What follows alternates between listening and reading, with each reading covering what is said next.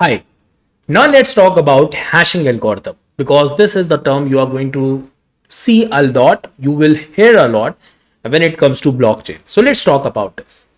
What is a hashing algorithm? So if I will show you a block of the blockchain, this is how a block of the blockchain looks like. So we can see that these are the different blocks connected with each other, and this single block looks something like this. Definitely there are various other fields also, but for demo purposes I am considering 4 fields for now.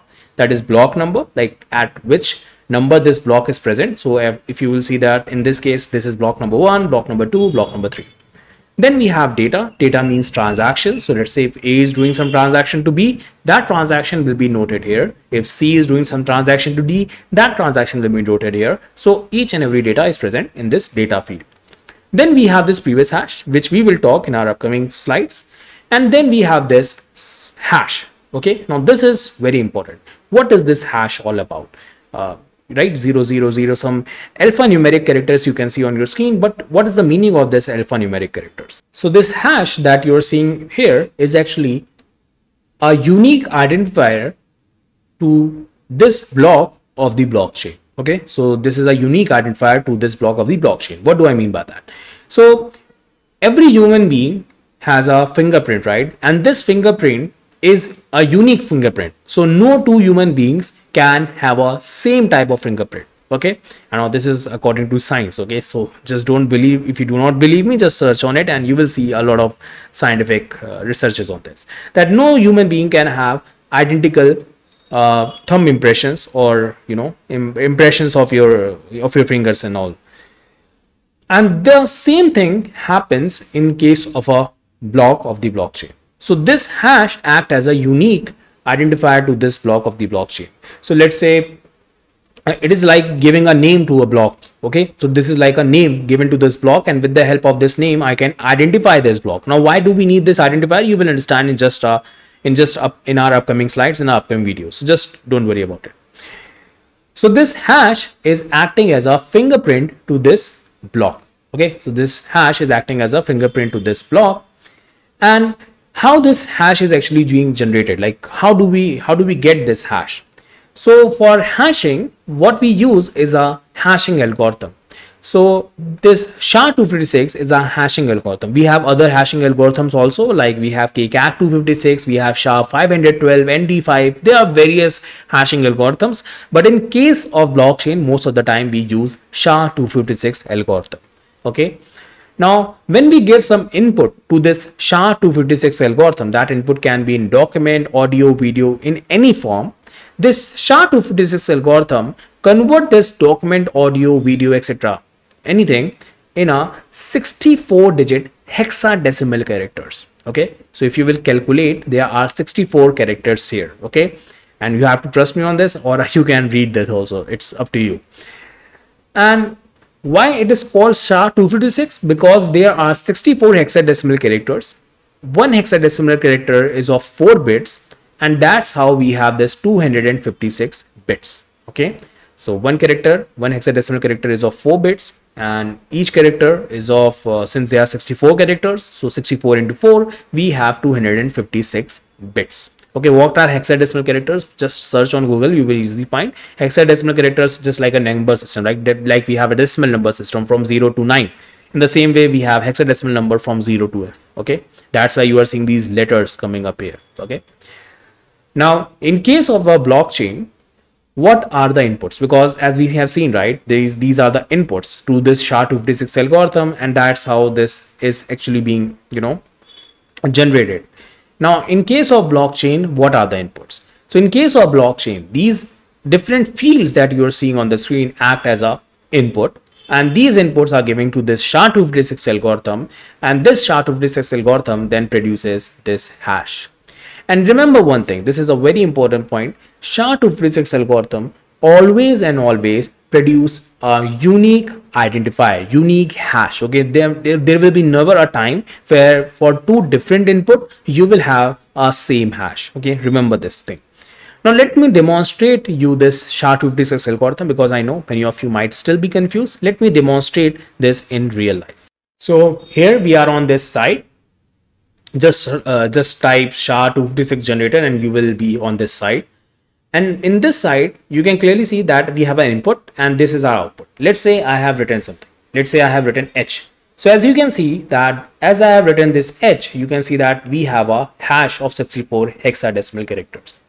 And one important point that you should notice here is a small change in the hash, not in the hash, actually, in a small change in the input will completely change this hash.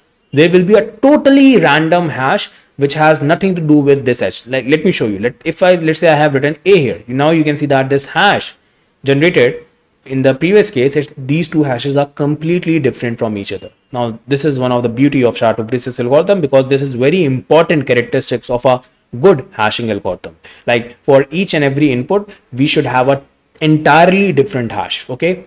So let's say if I have written anything, I am writing anything here. You can see that never ever it is producing more than 64 hexadecimal characters whatsoever I'm putting here. Okay. So this is how SHA256 algorithm works. And in case of blockchain, as I said, we have the different input fields and we use these input fields as an input to this SHA256 algorithm. Now, definitely you might be thinking like why I'm using 9 characters here. This is just for demonstration purpose, because if I am going to write the 64 hexadecimal character, it will be a large digit, right? So for demonstration purpose, I'm going to use 9 characters only. But in actuality, remember SHA256 produces 64 hexadecimal characters. Now let's talk about some characteristics of this hashing algorithm, because I know this is also one of the important question, like not question, doubts, like what make this SHA256 algorithm a good algorithm? Why we are using SHA256 algorithm? Why we are not using any other algorithm? So let's talk about some of the good characteristics of a hashing algorithm. So the 5 requirements that every hashing algorithm must fulfill. First is that it should always be one way. Means, let's say you are giving a data to this SHA256 algorithm and this data is now converted into a encrypted data, because the hash that you're seeing on your screen are actually working as an encrypted data, right? I'm writing HA or something here and it is producing some encrypted data of that. Now, the good hashing algorithm will never give back the data. Means you can go from this data point to encrypted data point. Means you can go from this to this, but you cannot go back from encrypted to this. Means you can generate let's say a hash from a given input, but from a given hash you cannot generate the same input back. So this is one of the key requirement of a hashing algorithm.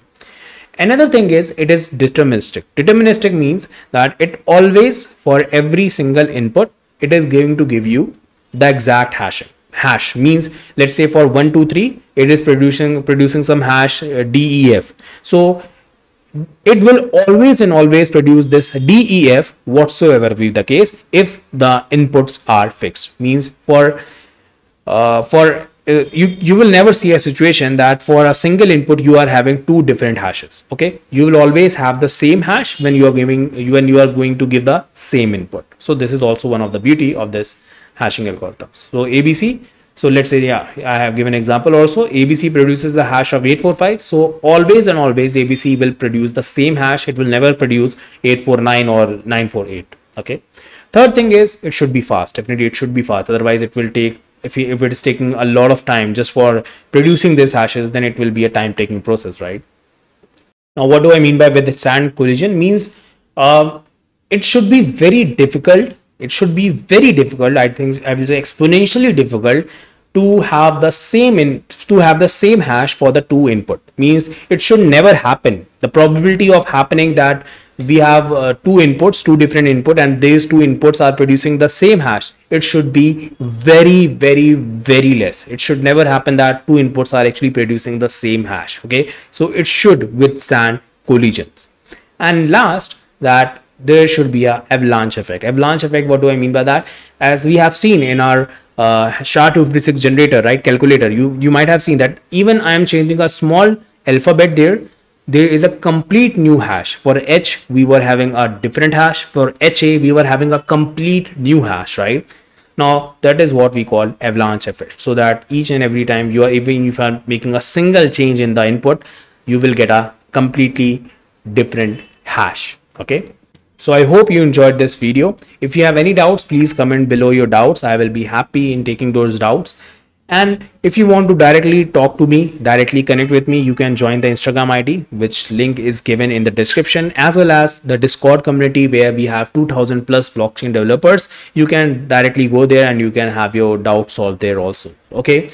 And if you have liked this video, please do like this video. If you want to learn about blockchain, let me tell you that I'm going to regularly upload blockchain courses on this channel. So please subscribe to this channel.